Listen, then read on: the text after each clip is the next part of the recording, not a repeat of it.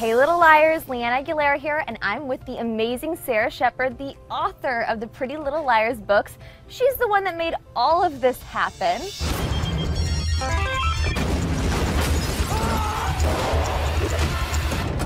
One of the common misconceptions that I think that PLL fans don't really realize is that you're not in the know about who A is. You're not in the know about the show twist, and you choose to be out of the know. Is that correct? Yes. Why is that? I just want to watch with everybody else. I just, I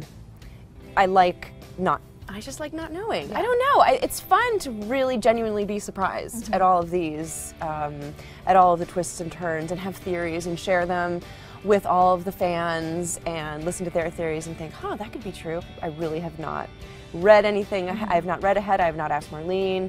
I have not asked anybody, so. It's A. Last time you and I talked, we talked about A theories. Yes. And you have been a huge fan of the twin theory, of course, Well, because you had that in the book. Yeah. But I actually just talked with Marlene King not too long ago, and she definitely teased and she said we may be seeing double. What? I know. No. Yes. Oh my gosh, I just got goosebumps. Yes.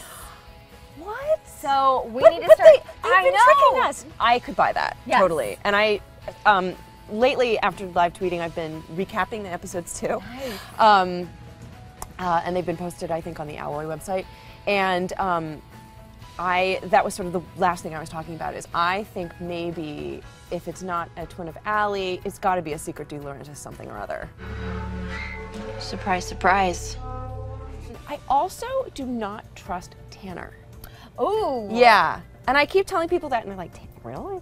And again, I don't know a thing. Yeah. But I don't know. I think there's something weird about Tanner. I don't know how Tanner could be A, but I will say Tanner can get into a prison. Tanner can kind of move freely through certain worlds that you think, how did A get into that prison? What do you think is the biggest red herring that we've been teased with? I think they do a good job with a lot of red herrings. I mean, sort of Mike was a red herring for a while, Ezra was a red herring for a while.